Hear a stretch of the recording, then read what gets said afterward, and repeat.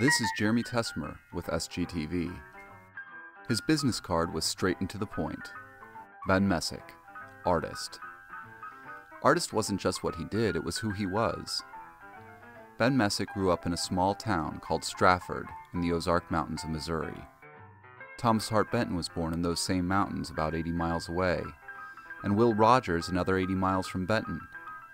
Each, in their way, would come to define the culture of the United States through the late 1920s, the Great Depression, and beyond.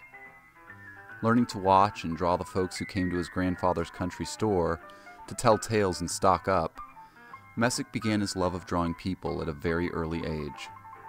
After serving in the Army in World War I, where officers marshaled his drawing skills to do frontline scouting, Messick followed the path of so many ambitious Midwesterners. He moved out to Tinseltown. In the fall of 1925, he enrolled at the Chouinard Art Institute, finding a room with the now equally famous California scene artist Phil Paradise, and just upstairs from another future art celebrity, Phil Dike. Chouinard was practically the seat of the California scene movement in Southern California, so Messick could count himself both lucky and worthy to continue on for 3 years of scholarship from Mrs. Chouinard herself. Graduating from school in the dog days of the Great Depression, Messick found it pretty tough going. He found a tumble-down apartment near MacArthur Park, a neighborhood then as now a lower and middle-class area with an especially vibrant and multi-ethnic street life.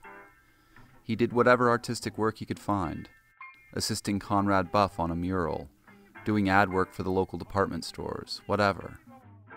He lived off of milk and date nut bread. His friends remember him as tall, friendly, and reed thin. If life was hard, Messick nevertheless found joy in the parks, dance halls, circuses, and bars of downtown Los Angeles. His love for the city and its people was evident in every work he ever did. If his portrayals of Los Angelinos were sympathetic, they weren't soft. Some of his works had a satiric edge, leading one art critic to declare him the American Daumier. Eventually, success found him. In 1935, the LA County Museum gave him a solo show. In 1937, the city's most prestigious gallery, Stendhal, began to represent him. Eventually, he found work with the WPA, contributing to the beauty of the LA County Hall of Records, William McKinley Junior High, and Santa Barbara Junior High. In 1943, Chouinard hired him to teach.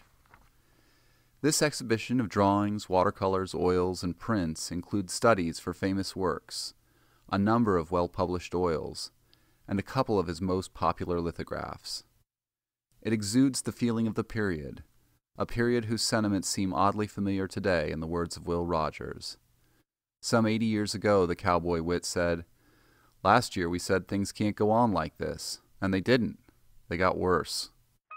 With humor, grit, and hard work, old Ben Messick got by, and so have we. Ben Messick, artist, will be on view through May 3rd. Come see it.